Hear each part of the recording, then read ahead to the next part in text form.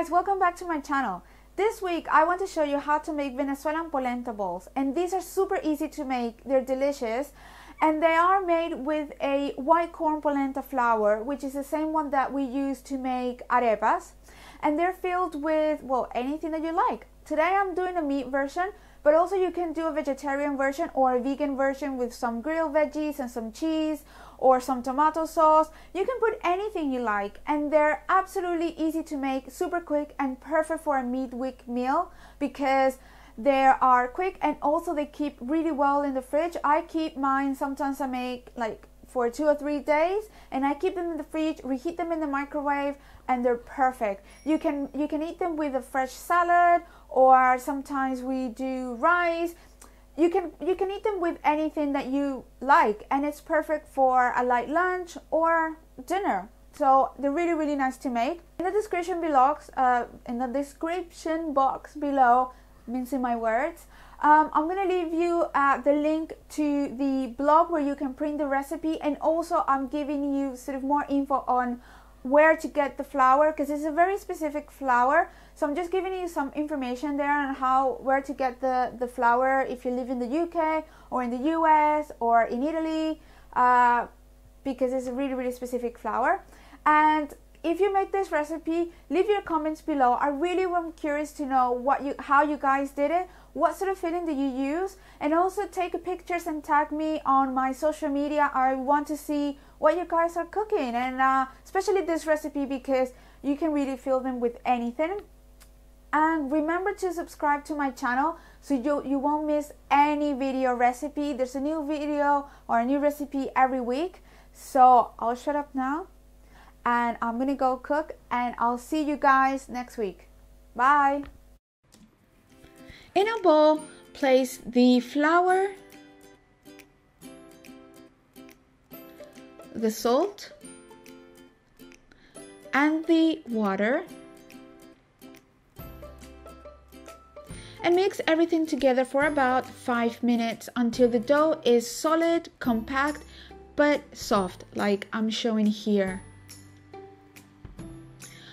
Once the dough is done, start to form the balls, taking a little bit of the dough in your hand and rolling it to form a ball.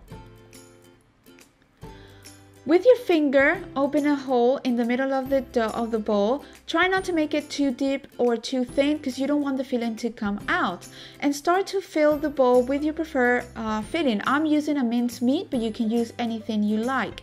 And I'm putting up about 1.5 tablespoons of filling. Once you put all the filling, close the bowl carefully to close all the gaps to avoid the filling coming out. As you see, I'm doing here with the bowl.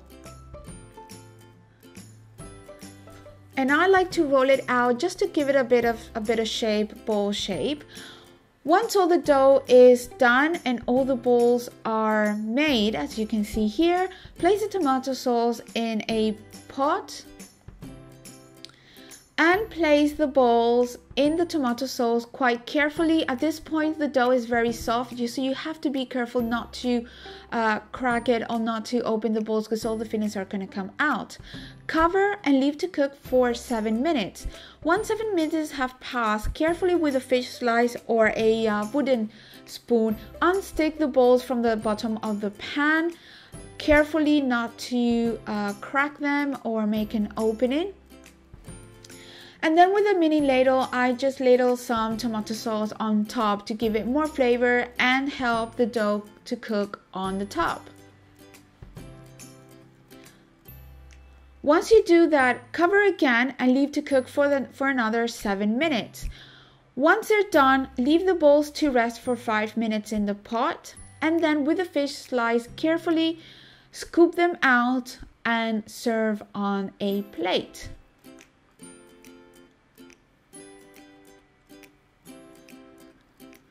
Once you serve all the balls on a plate, I like to Put a little bit more sauce on top. As you can see, the sauce will thicken because of the starch of the dough.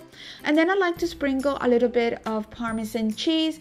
You can also grate some feta cheese. Sometimes I do that, but this time I used Parmesan cheese. And these are my filled polenta balls with minced meat, but you can use anything you like veggies or cheese and tomato sauce.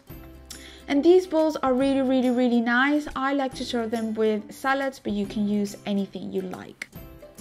Remember, you can print this recipe going to my blog. I'll put the link in the description box below. And guys, I hope you really do make this recipe. They are really delicious. See you next time.